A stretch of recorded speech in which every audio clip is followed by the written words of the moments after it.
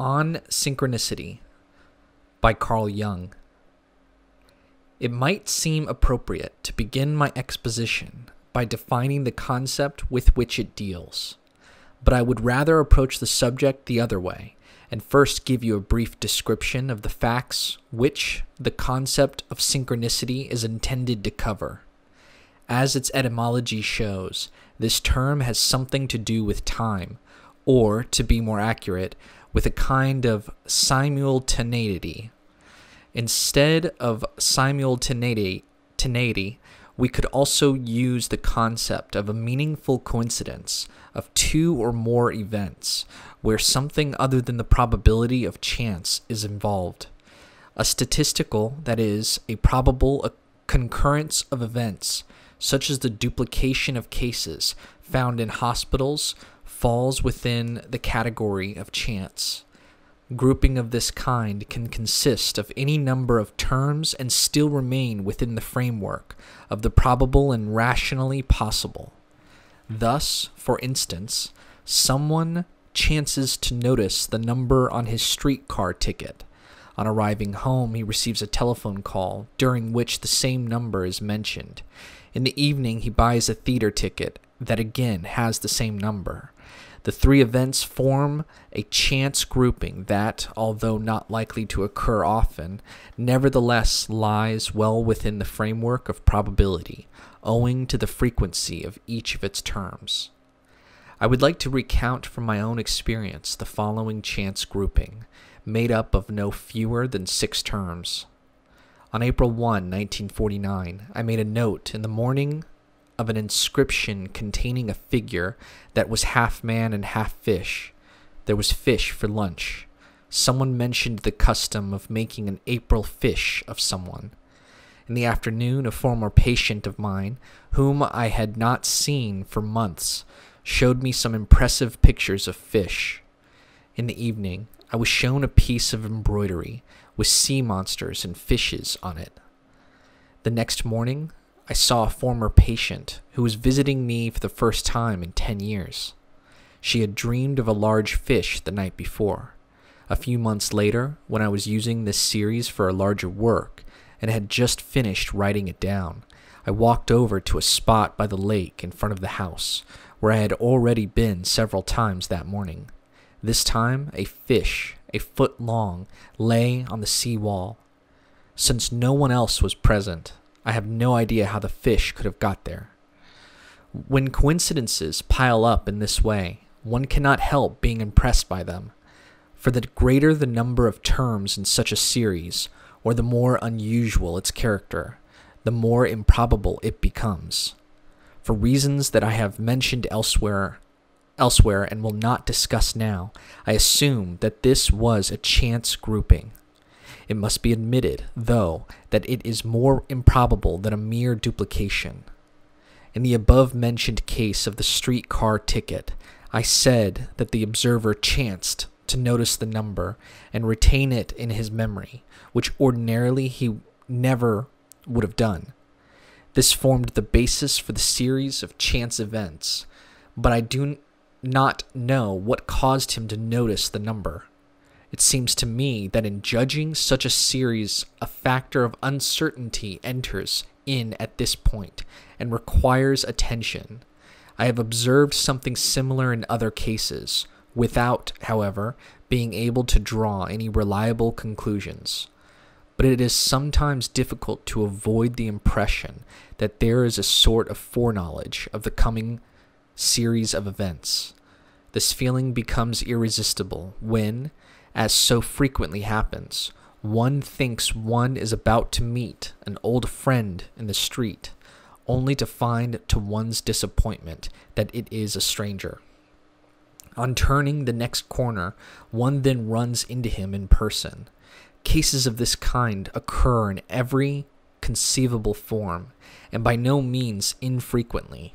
But after the first momentary astonishment, there is a rule quickly forgotten. Now, the more the foreseen details of an event pile up, the more definite is the impression of an existing foreknowledge, and the more improbable does chance become. I remember the story of a student friend whose father had promised him a trip to Spain if he passed his final examinations.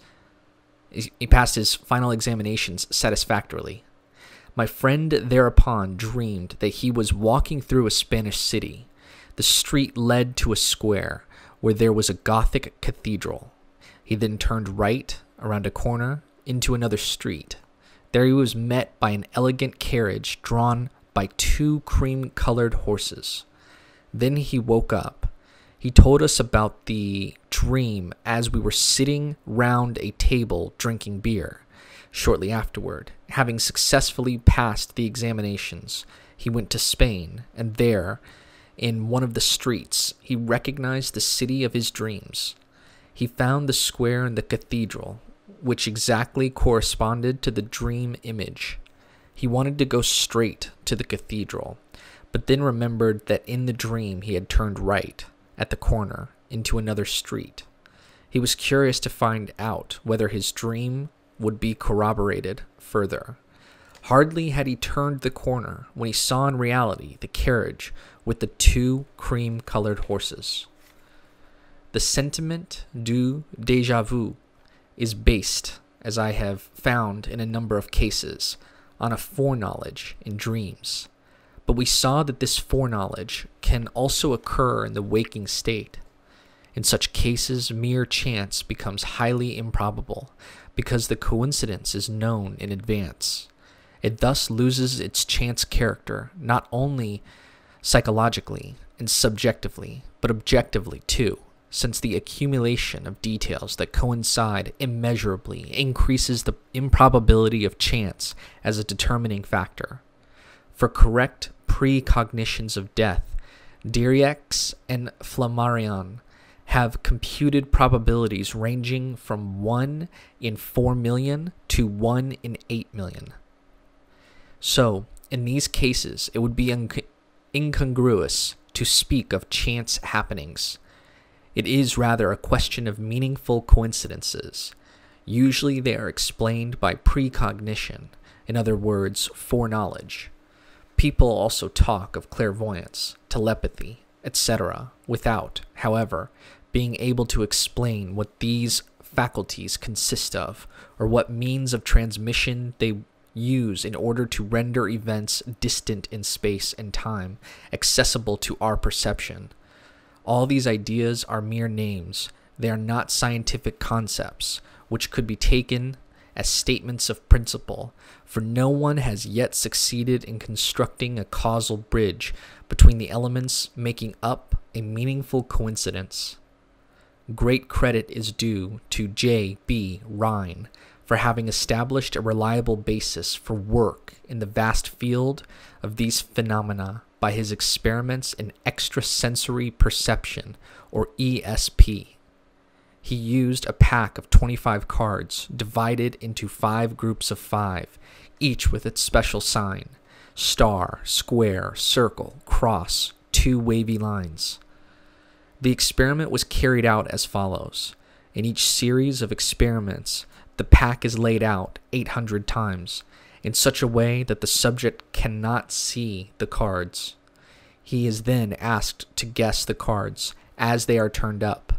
The probability of a correct answer is 1 in 5. The result, computed from very high figures, showed an average of 6.5 hits. The probability of a chance deviation of 1.5 amounts to only 1 in 250,000. Some individuals scored more than twice the probable number of hits. On one occasion, all 25 cards were guessed correctly, which gives a probability of 1 in, that's a very large number, 298, 023, 223, 876, 953, 125. The spatial distance between experimenter and subject was increased from a few yards to about 4,000 miles, with no effect on the result. A second type of experiment consisted in asking the subject to guess a series of cards that was still to be laid out in the near or more distant future. The time factor was increased from a few minutes to 2 weeks. The result of these experiments showed a probability of 1 in 400,000. In a third type of experiment, the subject had to try to influence the fall of mechanically thrown dice by wishing for a certain number. The results of this so-called psychokinetic PK experiment were the more positive, the more dice were used at a time. The result of the spatial experiment proves with tolerable certainty that the psyche can, to some extent, eliminate the space factor. The time experiment proves that the time factor, at any rate, in the dimension of the future, can become psychically relative. The experiment with dice proves that moving bodies, too, can be influenced psychically. A result that could have been predicted from the psychic relativity of space and time. The energy postulate shows itself to be inapplicable to the Rhine experiments, and thus rules out all ideas about the transmission of force. Equally, the law of causality does not hold, a fact that I pointed out 30 years ago. For we cannot conceive how a future event could bring about an event in the present, since for the time being there is no possibility whatever of a causal explanation. We must assume provisionally that improbable accidents of an acausal nature, that is, meaningful coincidences, have entered the picture. In considering these remarkable results, we must take into account a fact discovered by Rhine, namely that in each series of experiments, the first attempts yielded a better result than the later ones. The falling off in the number of hits scored was connected with the mood of the subject. An initial mood of faith and optimism makes for good results. Skepticism and resistance have the opposite effect. That is, they create an unfavorable disposition. As the energetic, and hence also the causal, approach to these experiments has shown itself to be inapplicable, it follows that the effective factor has the significance simply of a condition which makes it possible for the phenomena to occur, though it need not. According to Rhine's results, we may nevertheless expect 6.5 hits instead of only 5. But it cannot be predicted in advance when the hit will come. Could we do so, we would be dealing with a law, and this would contradict the entire nature of the phenomenon. It has, as said, the improbable character of a lucky hit or accident that occurs with a more than mere probable frequency, and as a rule dependent on a certain state of affectivity.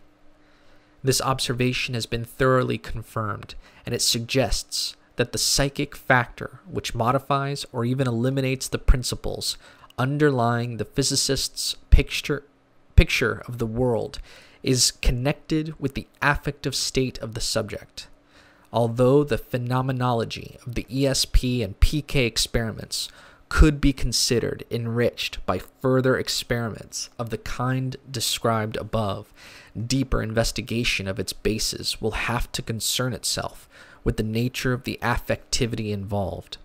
I have therefore directed my attention to certain observations and experiences which, I can fairly say, have forced themselves upon me during the course of my long medical practice.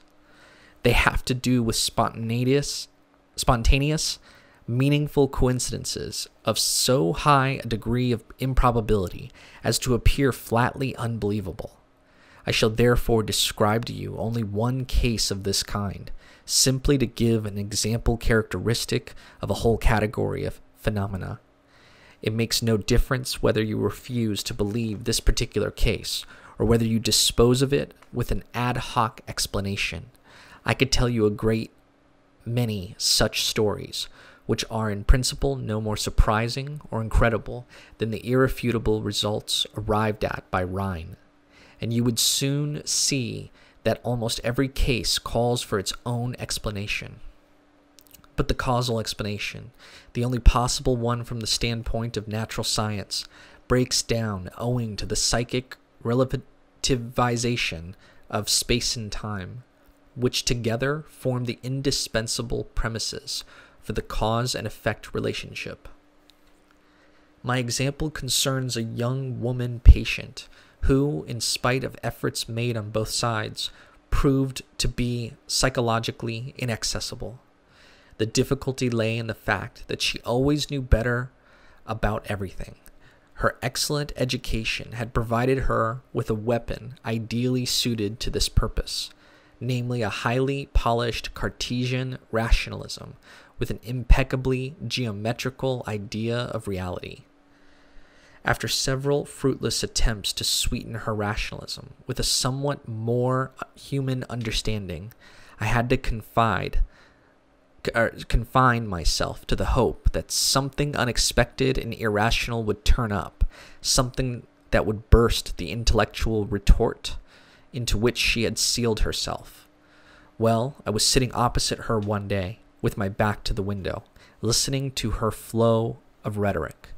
She had an impressive dream the night before, in which someone had given her a golden scarab, a costly piece of jewelry. While she was still telling me the dream, I heard something behind me gently tapping on the window. I turned round and saw that it was a fairly large flying insect that was knocking against the window pane from outside in the obvious effort to get into the dark room. It seemed to me very strange. I opened the window immediately and caught the insect in the air as it flew in. It was a scarabid beetle, or common rose chaffer, Cattonia aurata, whose gold-green color most nearly resembles that of a golden scarab. I handed the beetle to my patient with the words, "Here is your scarab." This experience punctured the desired hole in her rationalism and broke the ice of her intellectual resistance. The treatment could now be continued with satisfactory results. This story is meant only as a paradigm of the innumerable cases of meaningful coincidence that have been observed not only by me but by many others, and recorded in large collections. They include everything that goes by the name of clairvoyance, telepathy, etc., from Swedenborg's well-attested vision of the Great Fire in Stockholm to the recent report by Air Marshal Sir Victor Goddard about the dream of an unknown officer which predicted the subsequent accident to Goddard's plane. This case was the subject of an English film the night my number came up. All the phenomena I have mentioned can be grouped under three categories. 1. The coincidence of a psychic state in the observer with a simultaneous, objective, external event that corresponds to the psychic state or content, e.g., the scarab, where there is no evidence of a causal connection between the psychic state and the external event, and where, considering the psychic relativity of space and time, such a connection is not even conceivable. 2. The coincidence of a psychic state with a corresponding, more or less simultaneous, external event taking place outside the observer's field of perception, i.e. at a distance, and only verifiable afterward, e.g. the Stockholm fire. The coincidence of a psychic state with a corresponding, not yet existent future event that is distant in time and can likewise only be verified afterward. In groups 2 and 3, the coinciding events are not yet present in the observer's field of perception, but have been anticipated in time insofar as they can only be verified afterward. For this reason, I call such events synchronistic, which is not to be confused with synchronous. Our survey of this wide field of experience would be incomplete if we failed to take into account the so-called mantic methods. Manticism lays claim, if not actually to producing synchronistic events, then at least to making them serve its ends. An example of this is the oracle method of the I Ching, which Dr. Helmut Wilhelm has described in detail. The concepts of time in the Book of Changes in Joseph Campbell, ed. Papers from the Aranos Yearbooks, Bollingen Series 30, New York, 1954 to 1968, 6 volumes, Volume 3, originally a lecture at the 1951 Aranos Conference. That is from the editors of the collected works. The I Ching presupposes that there is a synchronistic correspondence between the psychic state of the questioner and the answering hexagram. The hexagram is formed either by the random division of the 49 yarrow stalks or by the equally random throw of the 3 coins. The result of this method is incontestably very interesting, but so far as I can see, it does not provide any tool for an objective determination of the facts, that is to say, a statistical evaluation, since the psychic state in question is much too indefinite and indefinable. The same holds true of the geometric experiment, which is based on similar principles. We are in a somewhat more favorable situation when we turn to the astrological method, as it presupposes a meaningful coincidence of planetary aspects and positions with the character or the existing psychic state of the questioner.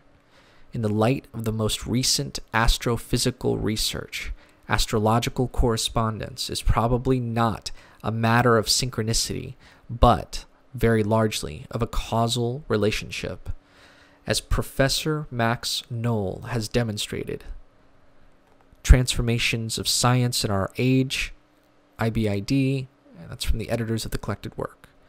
The solar proton radiation is influenced to such a degree by planetary conjunctions, oppositions, and quartile aspects that the appearance of magnetic storms can be predicted with a fair amount of probability. Relationships can be established between the curve of the Earth's magnetic disturbances and the mortality rate that confirms the unfavorable influence of conjunctions, oppositions, and quartile aspects, and the favorable influence of trine and sextile aspects. So it is probably a question here of a causal relationship, i.e. of a natural law that excludes synchronicity or restricts it. At the same time, the zodiacal qualification of the houses, which plays a large part in the horoscope, creates a complication in that the astrological zodiac, although agreeing with the calendar, does not coincide with the actual constellations themselves. These have shifted their positions by almost a whole Platonic month as a result of the precession of the equinoxes, since the time when the spring point was in 0 Aries, about the beginning of our era. Therefore, anyone born in Aries today, according to the calendar, is actually born in Pisces. It is simply that his birth took place at a time which, for approximately 2,000 years, has been called Aries. Astrology presupposes that this time has a determining quality. It is possible that this quality, like the disturbances in the Earth's magnetic field, is connected with the seasonal fluctuations to which solar proton radiation is subject. It is therefore not beyond the realm of possibility that the zodiacal positions may also represent a causal factor. Although the psychological interpretation of horoscopes is still a very uncertain matter, there is, nevertheless, some prospect today of a causal explanation in conformity with natural law. Consequently, we are no longer justified in describing astrology as a mantic method. Astrology is in the process of becoming a science. But as there are still large areas of uncertainty, I decided some time ago to make a test and find out how far an accepted astrological tradition would stand up to statistical investigation. For this purpose, it would be necessary to select a definite and indisputable fact. My choice fell on marriage. Since antiquity, the traditional belief in regard to marriage has been that there is a conjunction of sun and moon in the horoscope of the marriage parents, that is, sun with an orbit of 8 degrees in the case of one partner, in conjunction with moon in the case of the other. A second equally old tradition takes moon conjunction moon as another marriage characteristic. Of like importance are the conjunctions of the ascendant with the large luminaries. Together with my coworker, Mrs. Lillian Frey Rohn, I first proceeded to collect 180 marriages, that is to say 360 horoscopes, and compared the 50 most important aspects that might possibly be characteristic of marriage, namely the conjunctions and oppositions of Sun, Moon, Mars, and Venus. This resulted in a maximum of 10% for Sun and Moon. Sun, Mars, Moon. They have symbols on this page. Okay. As Professor Marcus Fiers of Basel, who kindly went to the trouble of computing the probability of my result, informed me, my figure has a probability of 1 in 10,000. The opinion of several mathematical physicists whom I consulted about the significance of this figure is divided. Some find it considerable, others find it of questionable value. Our figure is inconclusive insomuch as a total of 360 horoscopes is far too small from a statistical point of view. While the aspects of these 180 marriages were being worked out statistically, our collection was enlarged, and when we had collected 220 more marriages, this batch was subjected to separate investigation. As on the first occasion, the material was evaluated just as it came in. It was not selected from any special point of view and was drawn from the most varied sources. Evaluation of this second batch yielded a maximum figure of 10.9% for Moon conjunction Moon. The probability of this figure is also about 1 in 10,000. Finally, 83 more marriages arrived, and these in turn were investigated separately. The result was maximum figure of 9.6% for Moon conjunction ASC, which I believe is ascendant. The probability of this figure is approximately 1 in 3,000. One is immediately struck by the fact that the conjunctions are all moon conjunctions, which is in accord with astrological expectations. But the strange thing is that what is turned up here are the 3 basic positions of the horoscope: Sun, Moon, and Ascendant. The probability of a concurrence of Sun conjunction Moon and Moon conjunction Moon amounts to 1 in 100 million. The concurrence of the 3 moon conjunctions with Sun, Venus... No, what is that? It's just a different symbol. I don't think it's... They haven't defined that symbol. Alright, we'll just keep moving on. With Sun ascendant has a probability of 1 in 3 times 10 to the 11th power. In other words, the improbability of its being due to mere chance is so enormous that we are forced to take into account the existence of some factor responsible for it. The 3 batches were so small that little or no theoretical significance can be attached to the individual probabilities of 1 in 10,000 and 1 in 3,000. Their concurrence, however, is so improbable that one cannot help assuming the existence of an impelling factor that produced this result. The possibility of there being a scientifically valid connection between astrological data and proton radiation cannot be held responsible for this, since the individual probabilities of 1 in 10,000 and 1 in 3,000 are too great for us to be able, with any degree of certainty, to view our result as other than mere chance. Besides, the maxima cancel each other out as soon as one divides up the marriages into a larger number of batches. It would require hundreds of thousands of marriage horoscopes to establish the statistical regularity of occurrences like the sun, moon, and ascendant conjunctions, and even then the result would be questionable. That anything so improbable as the turning up of the 3 classical moon conjunctions should occur at all, however, can only be explained either as the result of an intentional or unintentional fraud, or else as precisely such a meaningful coincidence, that is, as synchronicity. Although I was obliged to express doubt earlier about the mantic character of astrology, I am now forced as a result of my astrological experiment to recognize it again.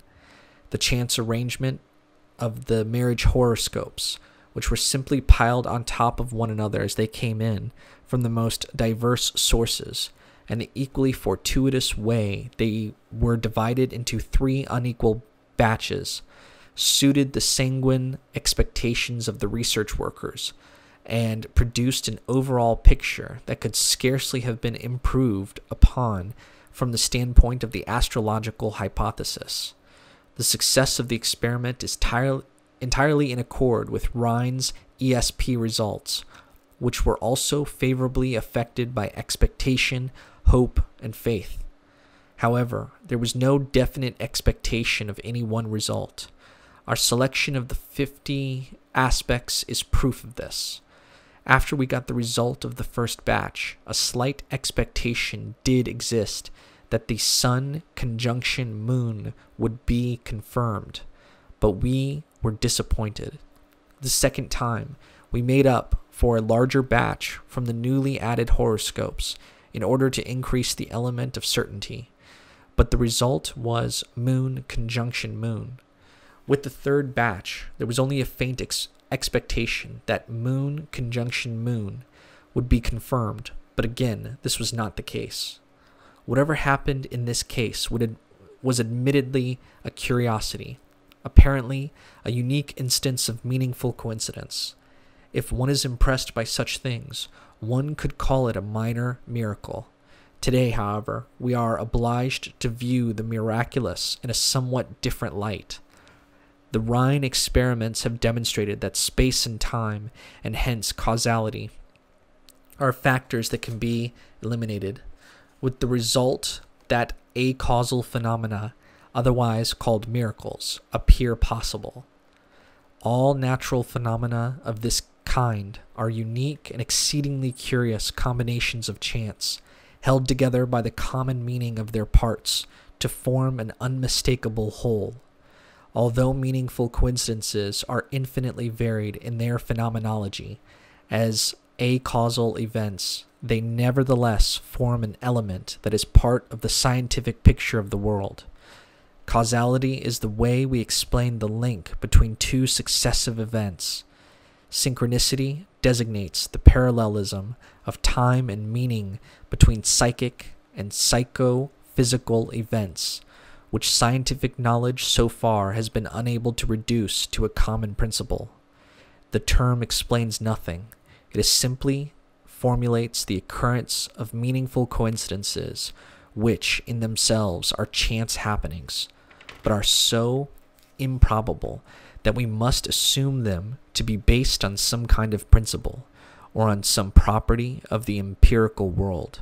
No reciprocal causal connection can be shown to obtain between parallel events, which is just what gives them their chance character. The only recognizable and demonstrable link between them is a common meaning or equivalence.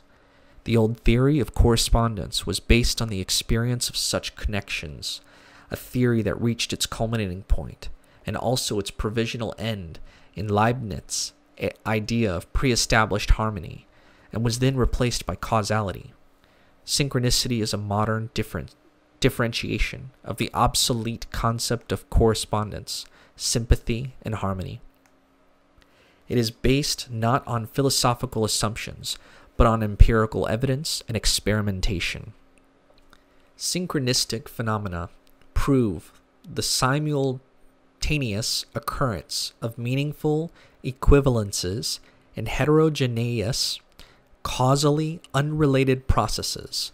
In other words, they prove that a content perceived by an observer can, at the same time, be represented by an outside event without any causal connection. From this, it follows either that the psyche cannot be localized in space, or that space is relative to the psyche. The same applies to the temporal determination of the psyche and the psychic relativity of time.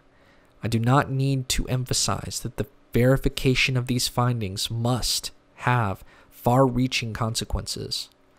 In the short space of a lecture, I cannot, unfortunately, do more than give a very cursory sketch of the vast problem of synchronicity. For those of you who would care to get into this question more deeply, I would mention that a more extensive work of mine is soon to appear under the title Synchronicity, an acausal connecting principle. It will be published together with a work by Professor W. Pauli in a book called The Interpretation of Nature and the Psyche.